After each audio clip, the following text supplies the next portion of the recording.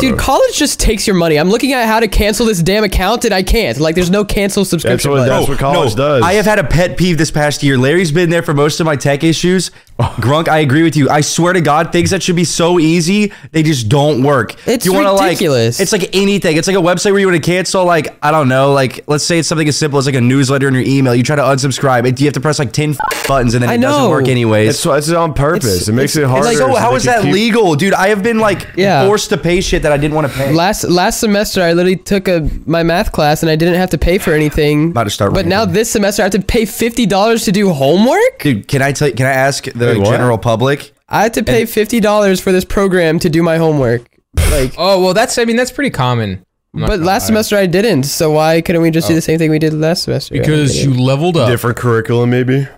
Because you know what they say, Grunk, you have to level up and things get harder, dude. So dumb. Because if you ordered 1 billion lean tubs using code group, Grunk will be able to get $50 for his math class. You're paying for his homework. You are paying for my homework. Thanks, guys. By the way. Not a penny more. So much lean powder. Oh my God. What I was about to say, my solution to that issue, to like it's so hard to cancel this is definitely something that I should get paid to say, so I'm not going to say it. Oh, what? Oh, there's something I use. He's talking about. We can reach out. I'll reach out and get I have promoted this podcast is sponsored by pirates. For no particular reason. Pirates and hitmen. Yeah, I'm not gonna lie. My quick fix to that is just blocking their email. If they send me too much, I just block sender, and that's it. There's an unsubscribe button. There is, but like I do that. They're like they're gonna like log payment, your IP. Bro, you have got to be kidding me. Payments. I've been doing it for so much. Can I ask the people? You're gonna get keylog from unsubscribing to an email? No, like IP track, bro. Email phishing is like the biggest scam. It's like the biggest foolish, most basic scam ever. Yeah, sure. Question in the room. Yes. You. Okay. And then after this, we have to get into the show and tell because we said we'd do it. We do that. So, over the past maybe 3 months, I think I've ordered about $500 worth of shit that I was going to get myself for Christmas. I don't have any of it. I don't have one thing that I ordered. Nice. Out of the 500 that I'm missing. So, I'm missing like a hat. I'm missing, I think, it was a nice hat. It was like a $100 hat. It was rude. Holy damn! Boy wearing diamonds? No, listen. Damn. Listen, Hello. I buy expensive clothing, but dude, what? $100 hat? Isaac, what are you talking about? Isaac, you have spent more than that on like 5 different hats. I know, but I've never spent more than $40 on a hat. That's Isaac was like, you have. You got a Heron Preston bucket hat in Japan. That was $80. How much was that bucket hat, Isaac? Okay, you just said you haven't spent more than 40. That's double. It was 80. I forgot. Hey, Isaac, how much was this hat? That was I think that was like $40. We need to talk about, bro, you get like custom handmade pants from a girl in Asia and you spend like $500. Oh, shout out Scoot. Come on, shout out Scoot. Come on, shout out Scoot. Come on. Me love me a lot.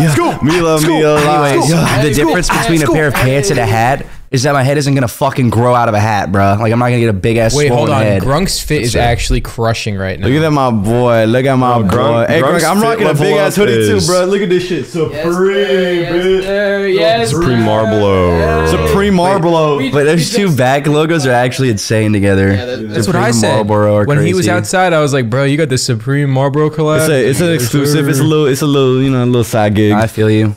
But yeah, I don't remember the other stuff I've ordered. Listen, there's 2 all-time. I think across my entire life, I've ordered like $3,000 worth of stuff I've never gotten. I'm not even kidding. What the hell? 2 to 3,000. No, we gotta reach out to that one guy, Yummy, because he's scamming both of us now. Yeah, well, I didn't get that jacket. Yep. That was one of the things I actually ordered that I didn't get. There was 2 TikTok ads I got like 2 years ago, before TikTok Shop was a thing, and I was like, okay, they're allowing the ads. It must be safe. I bought 2 things. I bought one. It was a coffee table. Never got TikTok Shop. You bought a coffee table from TikTok? That's insane. Wow. Number 2, it was like an electric go-kart. Never got I thought you of all people were smart with your money. You deserved that. You deserved that. I'm sorry. What the Dude, who doesn't want an electric go-kart? I mean, I want one, but like from TikTok, like, I wouldn't trust that. It's like, exactly. I don't know. I trust Craigslist more than TikTok. And I was like, oh hell yeah, that looks legit. you had to been and then I got scammed. That must be how our parents feel. Dude, TikTok always comes out with the most like trashy drop shipped items ever. Well, then why are Instagram ads legit? And is it because TikTok is Chinese owned? I've never gotten scammed by an Instagram ad ever.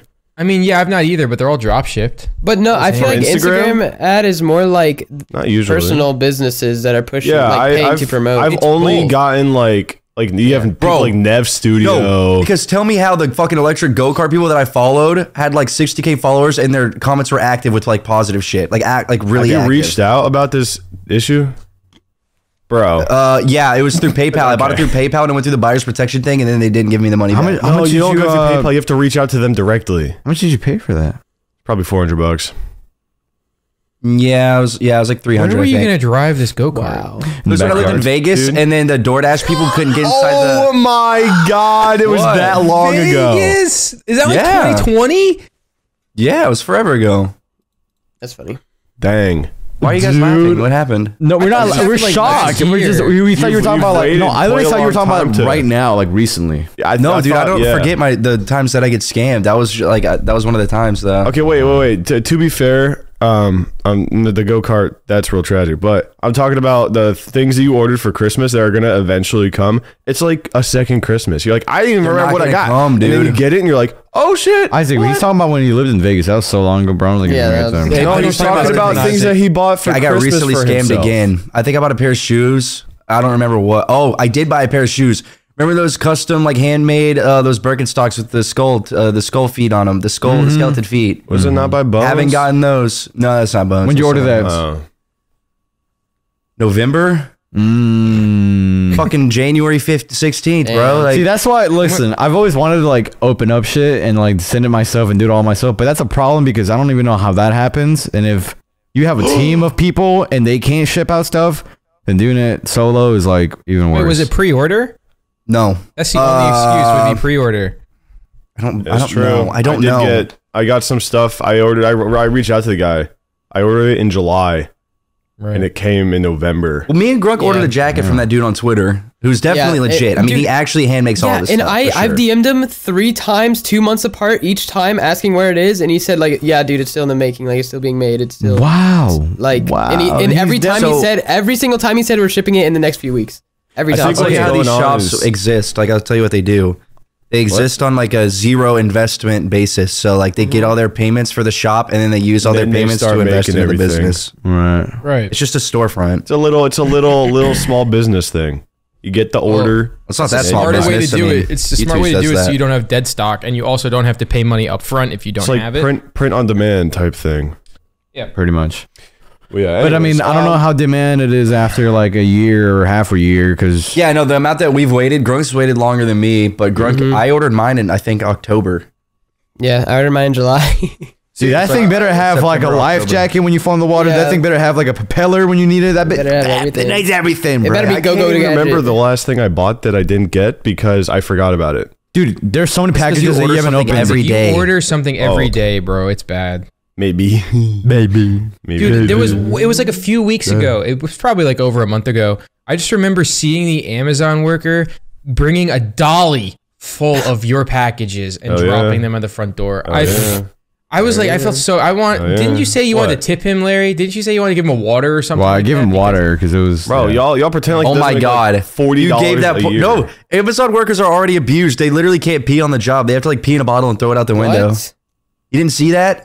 They couldn't stop to go pee because they have to deliver on time, so they pee in bottles and they throw it out the window, and then they get like usually when I in the last house there was an Amazon worker. You guys were all gone, and I gave him I had a banana that I got from a place, and I was like, "Do you want a banana, dude?" And he's like, "Yeah." And then I'm like, "All right, cool. Do you want water?" He's like, "Yeah." I'm like, "All right, cool." He's like, "Appreciate it, brother." I'm like, "What was that?" Last year in the old house.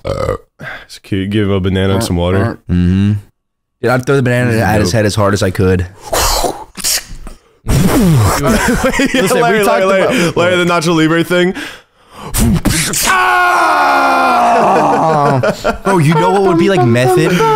What's so like imagine camping in Beverly Hills, like a crazy neighborhood, like a gated neighborhood, and as the Amazon truck driver is like focused on like getting the code to go into the gated neighborhood where he's about to do deliveries, you rob the whole truck because you know rich people are ordering like really. I have an idea. You pretend to be a mailbox. You dress inside a mailbox, dude. He brings it in, he puts it in, and you like. Dude, Yeah. no, Larry, Good idea. Larry, you dress up as the house with the house number. Right. Oh my god, dude! Which house is getting the most packages? You dress you up. are the You house. dress up. Listen, Into the community though. So you're like the house on the outside of the community. You dress up as the Amazon truck itself. When he gets inside of you and he fills you up. Yeah, And he dude, gets it's like way that deep sounds like in a you. Ross Creations bit. Oh. And he fills What's that you guy's until name, you're Ross? full, and he fills you. What? Fills you up. Who's Ross? Do you guys Is that know guy what that- you're even saying? What's the guy's name? I know Ross? what I'm saying. Ross Creations. Dude.